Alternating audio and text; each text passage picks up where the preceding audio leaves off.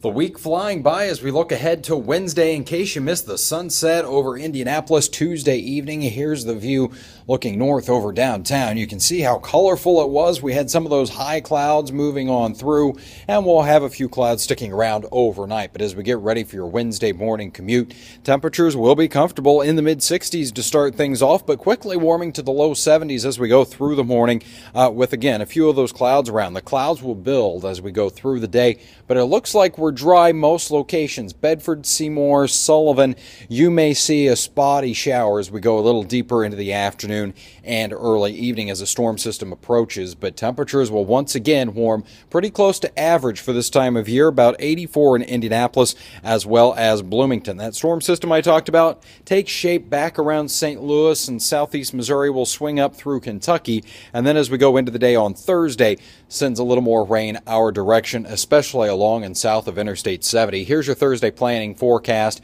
You can see quite a few clouds around, and with some occasional showers, we have temperatures which will be much cooler, a high of just 75.